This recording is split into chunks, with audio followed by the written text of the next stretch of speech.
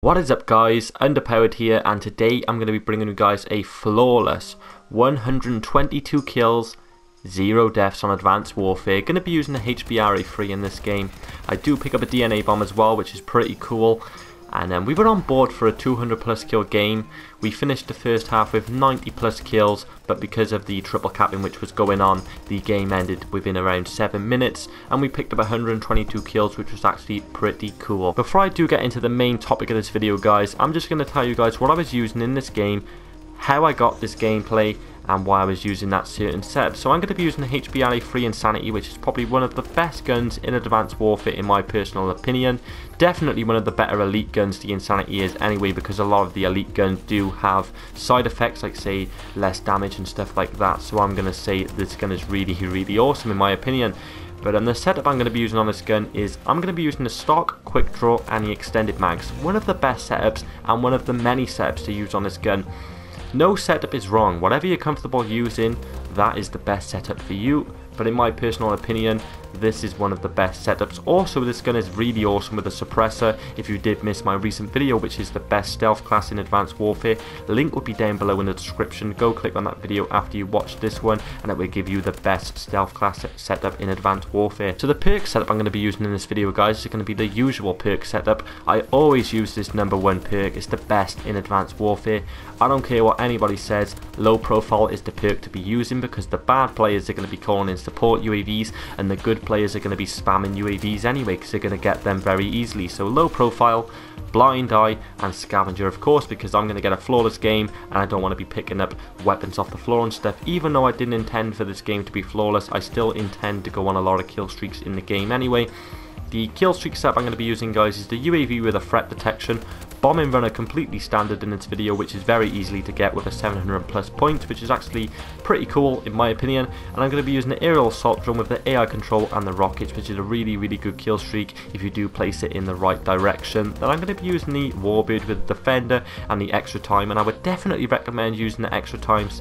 Even if you do like using the aggressor or you do like to manually control it yourself, always use extra time, because the warbird without extra time doesn't really last too long at all. So use extra time every single time guys. As you will see in this gameplay guys, the second half of this game I do play a little bit more defensive than what I do in the first half, and that's just because I didn't want to die, because usually if I have had a few deaths in the game, I'll just be going straight in the spawn, killing all the enemies, trying to get as many kills as possible. But when you haven't died and you're on like 90 plus kills, then you tend to play a little bit more defensive just so that you don't die, because it's really cool to get a flawless game.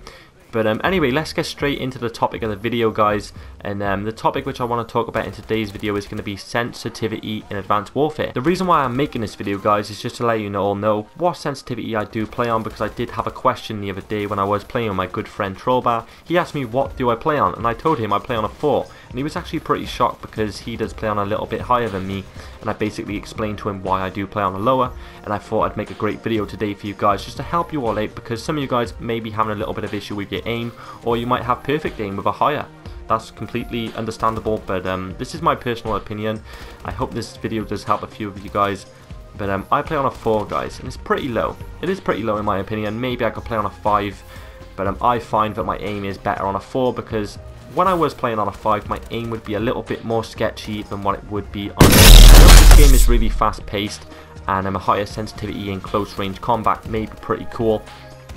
But the way I do play, I try to create as much space as possible, and I try to be able to control the engagement at all time. And I know that Woody's game attack does say that, control the engagement, but he is completely right.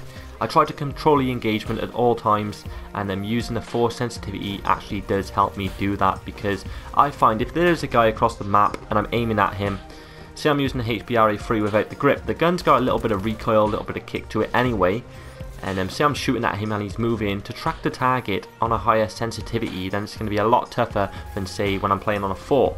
And if you want to be really accurate, maybe you can go on a 2 or a 3, but I find that's a little bit too slow, because in this game you are jumping, spinning around, doing all that good stuff. But the only problem is when you are playing on a lower than when you are playing on a higher is, say there's a guy right next to you at close range and you're aiming down the sight, you may have to take your aim out of the sight, put it onto the target, then aim back in, when if you are on a higher then you can quickly aim at him and spin around and shoot guys in the back if they have by you very easily. But like I said, you can have a lot more trouble targeting at long range with a higher sensitivity just because the aim is going to be going a lot more wild. There's not really that much more to talk about now in this video, guys, because sensitivity is just a number in the game.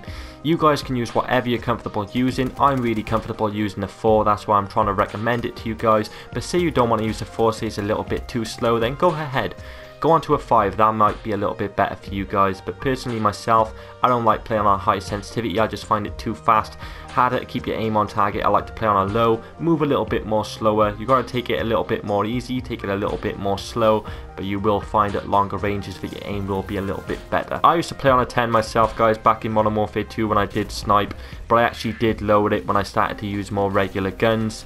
But in my personal opinion, this is the best what suits me, and I definitely hope it will suit you guys as well. I'm pretty sure that some of you guys may benefit from this video. If you don't, it's completely understandable. I'll bring some more tip videos for you guys in the future.